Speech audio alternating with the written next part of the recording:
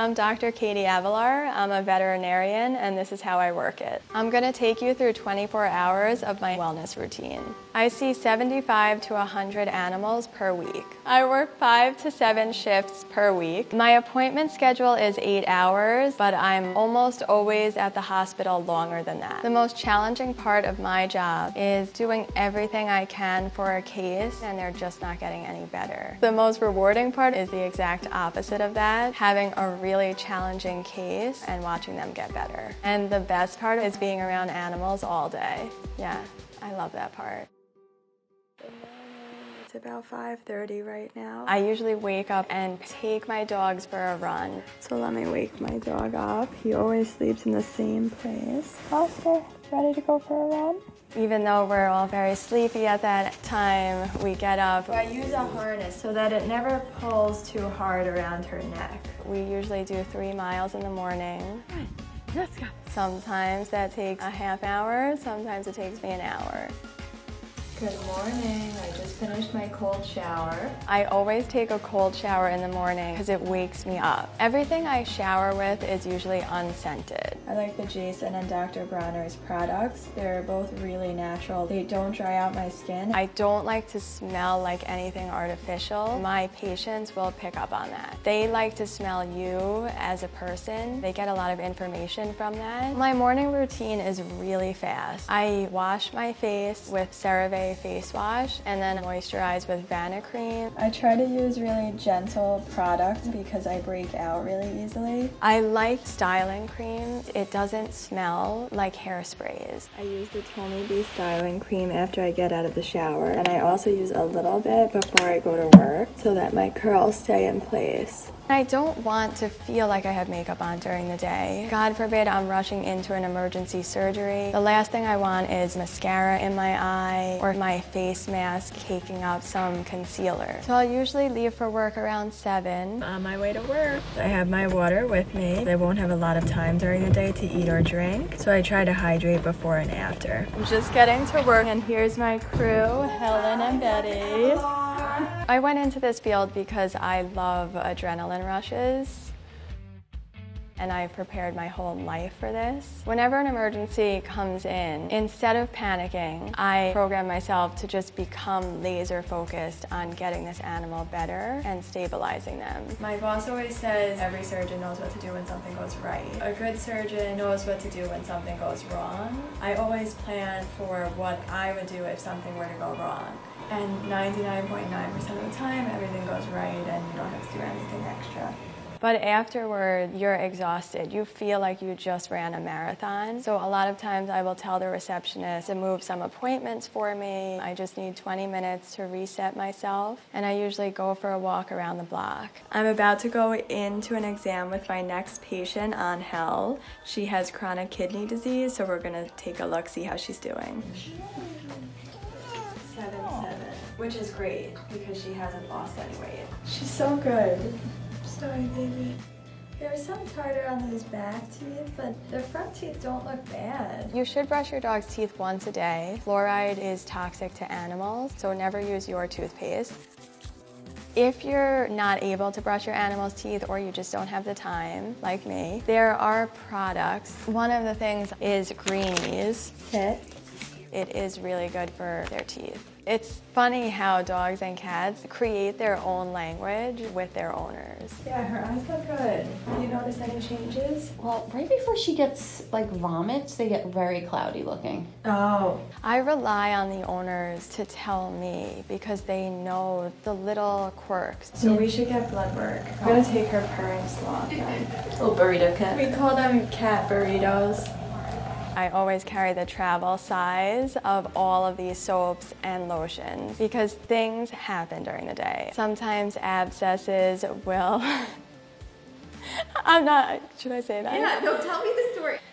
It was First thing in the morning, this dog had a big red lump on its neck. It looked like an abscess to me. So I started applying some pressure to it, and it was right in the path. It got all over my face. Luckily, I was wearing glasses. But things like this happen all day, every day. So during the day, I'm constantly washing my face, and I'm always applying lotion because my face will dry out from how many times I'm washing it. Moose has been having some urinary issues. He's been peeing in the house. So we're gonna do a rectal exam to make sure I don't feel any masses, to make sure his prostate isn't enlarged. I don't feel anything. Okay. But we could do an x-ray and see if he has any stones.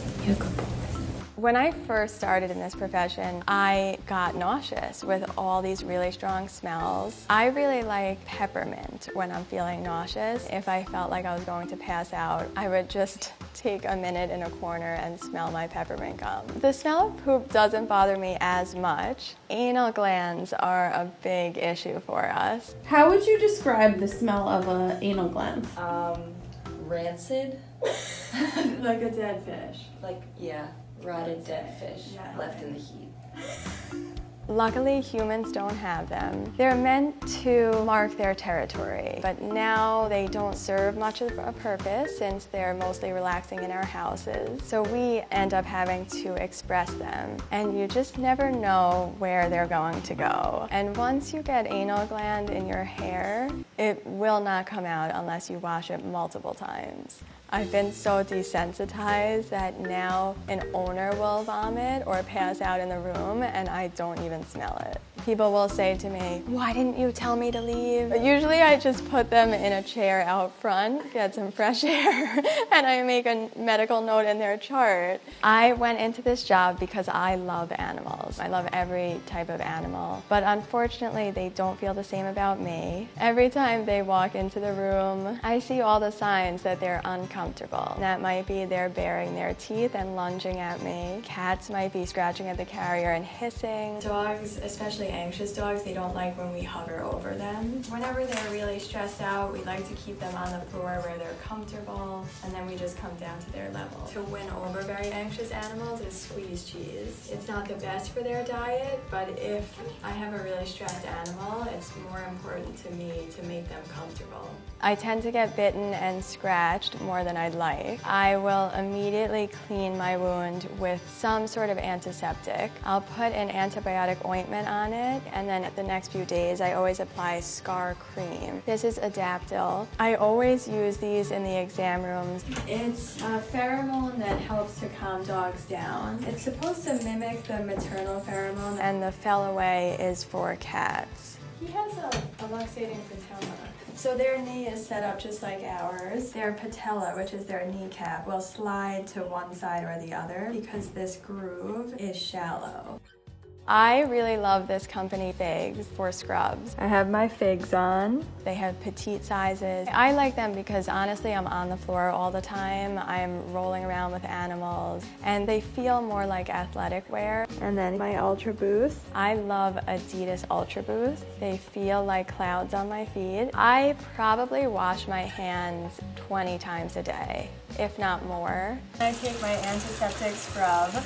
It comes with this little device so that I can wash under my nails. My nail care is very embarrassing. I don't polish. I keep them really short. Scrubbing into surgery, you don't want nail polish on, and you don't want any bacteria that could stick under your nails. A study just came out that said if your nails are painted, it doesn't introduce more bacteria into the surgery. Little device, old school. And I'm also lazy and don't feel like getting my nails done. So my hands get really, really dry. And my nails are not very glamorous because dogs are licking them all the time like you, Obi.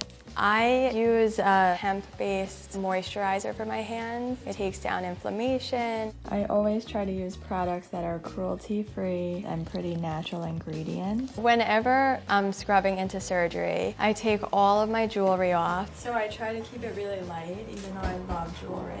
There's a little trick for my engagement ring. I hook it onto a scrunchie and hook it into my bra. I like to put my hair back because I don't want anything disgusting getting in it. I really like take those telephone cord scrunchies because they stay put. And then you put on your surgical cap and mask, your surgical gown and your surgical gloves on. The worst thing is when you get all scrubbed up after 30 minutes and you have an itch. And that's when you have to really meditate yourself out of it. Sometimes I will wear contacts, but when I'm in surgery under a surgical light, they'll dry out. My skin is very acne prone. I get blemishes a lot. My surgical mask, it conforms to your nose, and this is why I get so many pimples around my mouth. For the first few days, I'll put benzoyl peroxide on the blemish, cover it up with some concealer. That's really all I do. I don't go crazy about it. So Linguini's here and he's having some skin issues. Cats and dogs that have the smushed faces, they tend to have a lot of skin issues because of their skin folds. They tend to get yeast infections. I did have a pet rat when I was 16. I brought her everywhere with me. She only lived 3 years, which is pretty good for a rat. I adopted my dog before I went to vet school. His name is Oscar. He's 10. He is the light of my life. He's perfect. I knew I wasn't going to have much time to take care of a dog, so I made sure he was an older guy that would be happy relaxing at home. And he went through all of vet school with me. Just this year, I decided to adopt a puppy so that he had some company. And she is challenging and really testing my behavioral education. She's definitely chewed up some couches. But he seems to love the company and she's learning from him, so it's very cute. So euthanasia is a really tough part of my job. Sometimes it can be really rewarding. An animal that's lived a long, healthy life and their owner is just choosing a peaceful ending instead of watching them suffer. But sometimes it's really hard. Sometimes after a really hard case, I need some time for myself. I need to go cry a little bit for the animal, for the client. My trick is that I'll splash some cold water on my face. Sometimes I'll take some ice, put it under my eyes, just to feel like it's waking me up again and I can go back into my next appointment and just reset. A lot of us deal with something called compassion fatigue, where the entire day you are giving bad news, taking care of really sick, ill patients. A lot of the day is also good and happy, but those things tend to weigh you down. I put a lot of importance on my self-care and mental health. I make sure that when I'm not at work, I'm doing things that make me happy, that make me feel good. After work, I always take my dogs to the beach. Being by an ocean helps to calm me down, and just being with my dogs in general. Being in nature makes me happy. If I have a day off, I usually set it aside to go for a hike. I'll meditate. Sometimes it's 5 minutes, sometimes it's 20 minutes, but it's nice to just be in your own head for a little bit. Whenever I get home from work, I make sure to take my clothes off, my shoes off at the door. So I don't bring anything infectious into the house. And then I'll change into something at the door. I'm not very good at doing my makeup. I guess because I never wear it. Usually I go very simple. I do a tinted moisturizer. I'll put in my contacts and I'll put some mascara on. I also do really like darker lips, so I try to do that too, a tint. I try not to wash my hair every day if I can get away with it, but on days where something gets into it or it was trapped under a surgical cap, I have to. A lot of people ask me how often should I bathe my animal or what should I bathe them with. There's 2 shampoos I like for dogs and cats. One is Highlight shampoo. I also like Johnson & Johnson baby shampoo. Sometimes human shampoos don't work well on animals because it's made for human skin, which is more acidic. The big thing with animals is not to bathe them too much. Once a month. If you live in a humid area, you can do twice a month. That way you're not drying out their skin. If a human is allergic to their pet, most of the time it's the dander. I like to use organic baby wipes, and I just recommend wiping down their fur once a day. It's very embarrassing, but I watch TLC when I get home. I love 90 Day Fiancé. It's my guilty pleasure. I try to be in bed by 10, but sometimes I don't even get out of the hospital until well after 10. I was supposed to leave 3 hours ago, but an emergency just walked in that was in a dog fight. We just stabilized him. He lost a lot of blood, and I'll probably have to suture his wounds closed later tonight. I'm just getting home after a really long day. Sleep is important for me. I know that my brain works better on 8 hours of sleep, so I always try to get 8 hours of sleep. A lot of times it's not possible. Oscar, say goodnight.